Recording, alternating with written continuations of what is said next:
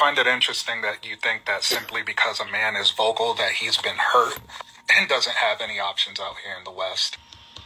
I can't think of anybody that's voluntarily vocal against something that supposedly comes to them with such ease. You get women over here, you get women over there, you can get women everywhere. Then why are you so vocal if you got it like that? I know we're cut different because I wasn't brought up to publicly check random women. I'm just curious, like, why is that your niche if you got it like that? You say you're a traditional man, you want a traditional woman.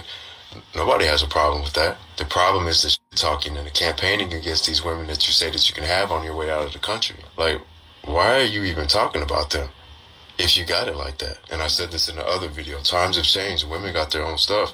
And if a bad attitude comes with her package, they just go get another one since you got it like that. And I don't think that you realize that you being vocal is a symptom of insecurity. If it's not, it's sure coming off that way. Yep. And you're right, it is a 50% divorce rate.